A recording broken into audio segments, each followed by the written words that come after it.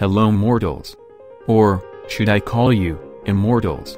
Today's topic is fairly counterintuitive, or even straight up crazy.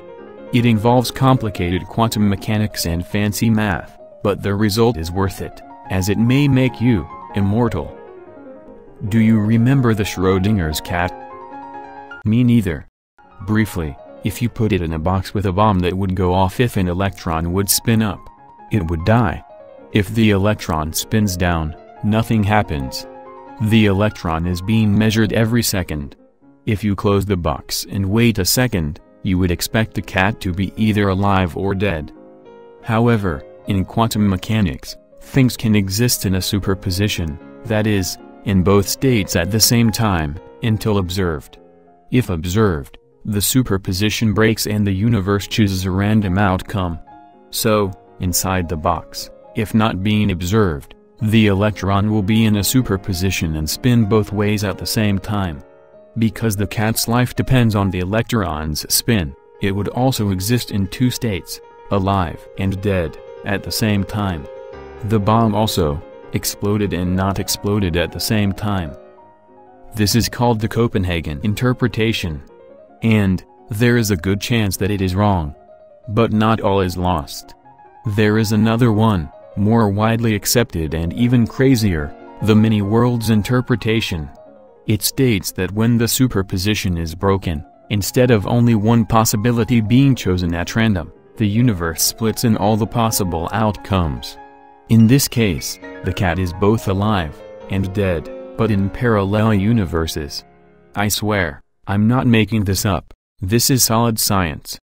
Now back to the topic of our video, quantum suicide and immortality.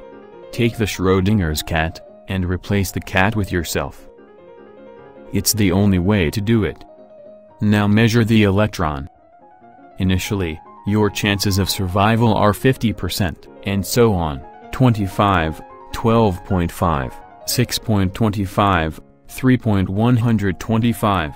After 50 attempts, the chance of survival is 1/1,000,000,000%, yet you are still somehow alive. What is going on? Why don't you die? The answer becomes clear when we look at it from the many worlds interpretation. Each second, the universe splits in two, one in which you remain alive and one in which you are dead. Because you can't exist in a universe in which you died, your consciousness continues only in the universes in which you are alive. Each time the universe divides, you experience only the version of the universe in which you are alive. In all of the other options, you are dead, and thus, can't experience them. That's why, it seems that you can't die no matter how many times you try to, when in reality you are going only on a narrow slice of all the possible universes, in which you are alive. On the other hand, in all of the other universes, everyone has seen you die. So no matter how many times you will try to commit suicide, if there is even the slightest chance that you will survive your attempt, from your perspective, you will be immortal.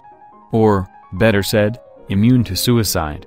However, you won't be able to live forever.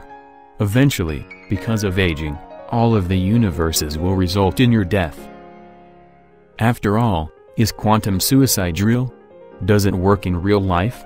Should you give it a try? Here are the pros. If it works, you will prove that the many worlds interpretation and quantum immortality works, but only to your narrow slice of universe, as everyone else will just simply see you as dead. In fact, you could theoretically put all of the humanity in the box, so that everyone goes through the experiment. Now if that doesn't work, you fucked up pretty bad. What about the cons? The many worlds interpretation might not be true after all, and you would just die. Even if it works, all your loved ones from all the universes in which you died will be a little bit sad. I might also be legally punished for encouraging a suicide. So, is it worth the gamble? As the scientist Max Tegmark put it, I'd be okay but my wife, Angelica, would become a widow. Perhaps I'll do the experiment one day, when I'm old and crazy.